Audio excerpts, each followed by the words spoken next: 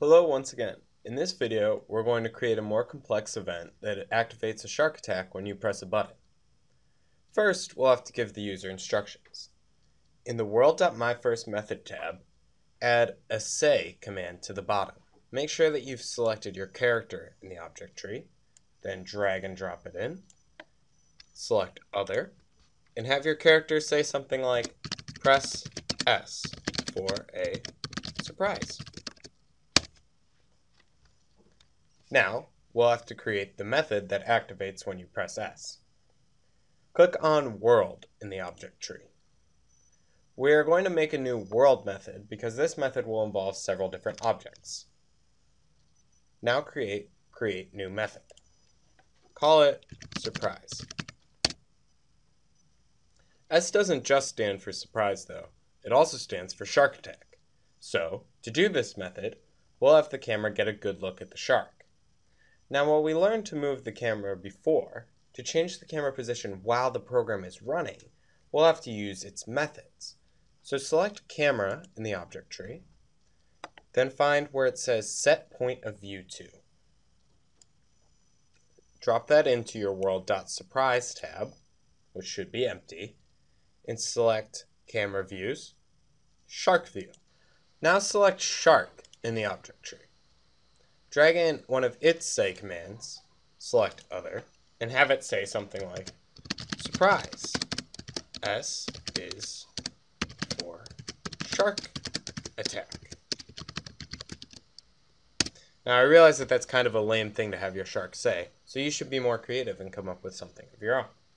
Now if you click More next to this in your method editor, then a list of parameters will appear.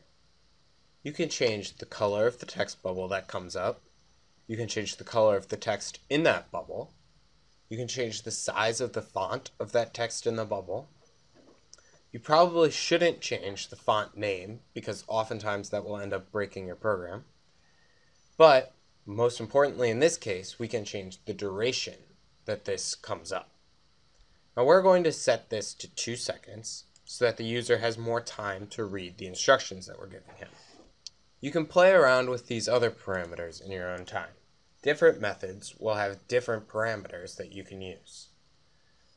Now, change the point of view back to the start position to look back at the island.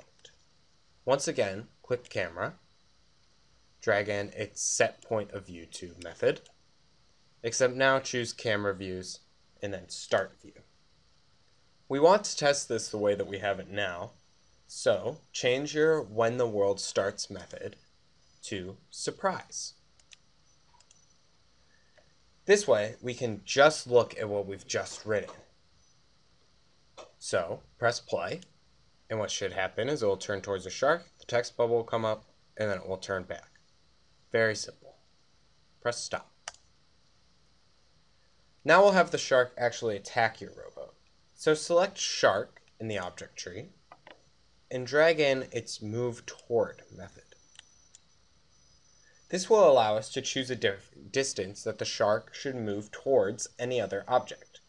We'll have it move 2 meters towards the rowboat in the entire rowboat, but 2 meters probably isn't enough, so we'll have to adjust that. I figure that my shark is about 5 meters from the boat, but depending on where exactly you placed your shark, you'll have to experiment with different values. For now, I'm going to click on where it says amount equals 2 meters, select Other, and type in 5. Click OK. Now I'm going to play my world, and we're going to see if my shark stops in the right place. It's perfect. Your shark should stop just before it reaches the boat. It's okay if it goes into the boat a little bit, but it certainly shouldn't go through the island at all. While he just sits there right now, we'll have him circle around the island after stopping in a later video. Press stop.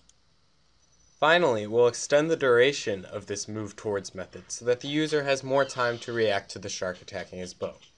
So choose More in the same method line as the Move Towards method, select Duration, and choose Other and type in 5 seconds. Next, we'll want to have the whole program run together and have this method called when we press the letter S. To do so, we'll have to create a new event. In your event editor, select the gray button that says Create New Event, and then choose When a Key is Typed. Right now it says that when any key is typed, we do nothing. But we want our world to run its surprise method when we press S.